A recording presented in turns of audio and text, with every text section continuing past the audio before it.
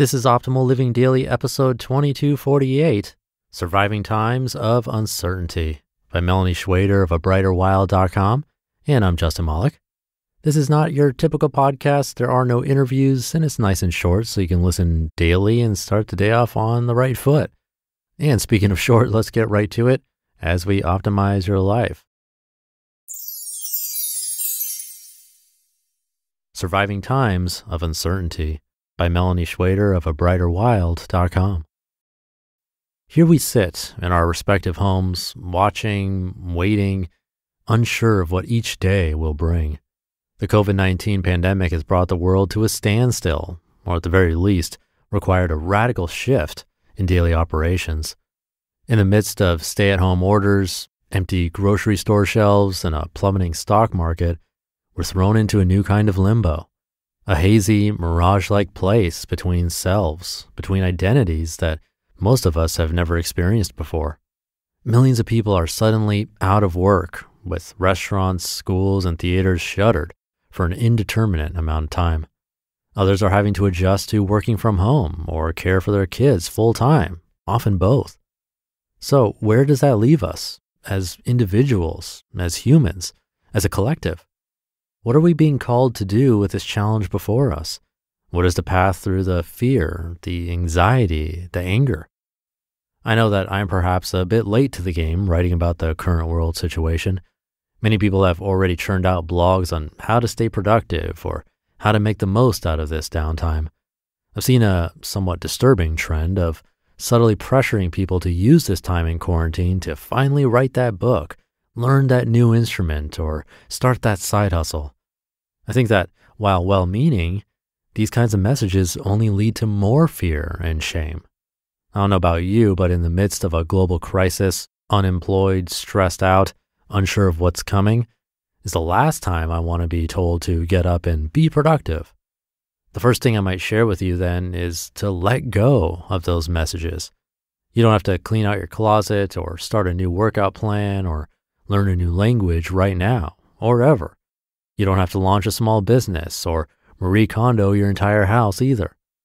During a time of crisis, when your very health and livelihood are threatened, it can feel downright impossible to do anything beyond the bare minimum. And that's okay. It's okay if you feel like you're barely hanging on right now. It's okay if you haven't showered in 3 days, you're living in sweatpants, or your house is a mess. It's okay if you're struggling to work from home or struggling because you can't work at all. Whatever you are experiencing right now is okay, no matter what anyone else says. Another problematic message I've seen circulating lately is the joking about how fat we're all going to be coming out of quarantine, aka the #quarantine15. There's a lot of talk about how we're all gaining weight or letting ourselves go during this time. And while this may seem innocent at first, here's yet another layer of shame for how our bodies look or function. It's completely normal to be drawn towards heavier, more comforting foods right now. It's normal to be eating more than you usually might, and it's normal to gain weight right now. None of these things determine your worth. Whenever we face a crisis like this, we're being called to tune into the root chakra. This pandemic has thrown into sharp relief our most basic needs: shelter, food, sanitation, and social support. These are directly the themes of the chakra: safety, security, material needs, tribal family, etc.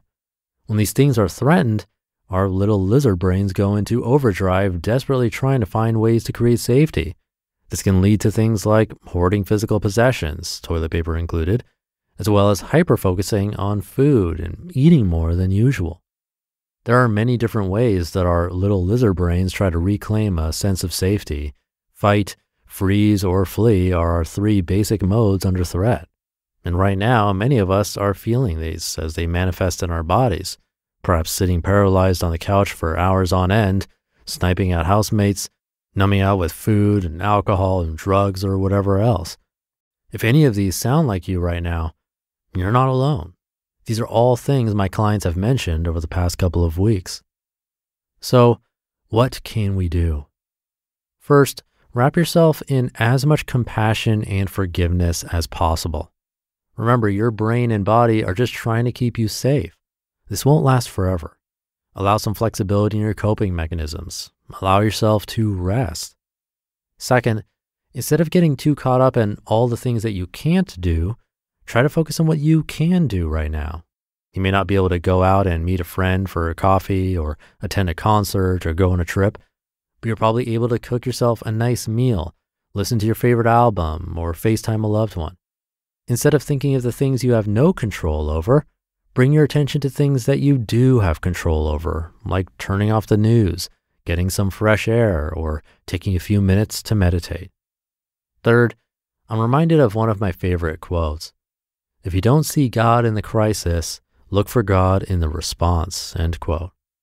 Whatever your personal beliefs may be about the force for good in the universe, we can probably all agree that it's hard to see the light or justice in a tragedy like COVID-19. But it's always there. Focus on the beauty, the courage, and the compassion that is coming out in response to this challenge. Surround yourself with positive stories of people getting better, people helping out, people sharing joy. Those stories are everywhere right now, if you know where to look. Fourth, create quiet and stillness whenever you can. You may feel your little lizard brain resisting this at first, and that's okay. Carve out some sacred space to just breathe. This can be through meditation, doing art, taking a nap, sitting out in the sunshine, doing some gentle stretching, or whatever else feels good. Take time away from the TV, social media, and noise and stimulation in general, at least once a day. And lastly, try not to let the isolation turn into too thick and impenetrable a cocoon. It's easy to sink down into the loneliness, despair, and depression, especially for extroverts and those used to lots of social support. While we may be separated, we're not doing this alone. Reach out and Skype a friend. Share funny memes via text with your siblings. Chat with a therapist online. Join a free streaming class. Start a Netflix watch party with loved ones.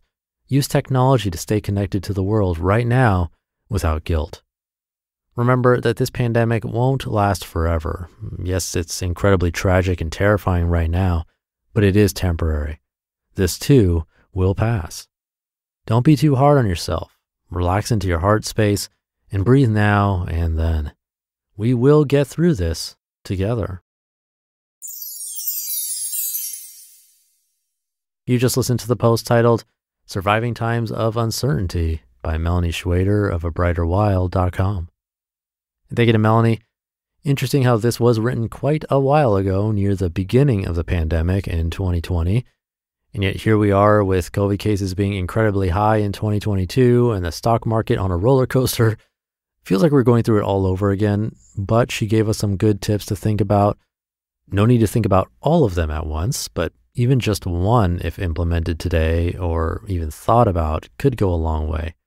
So hopefully it won't feel too stressful and uncertain for you.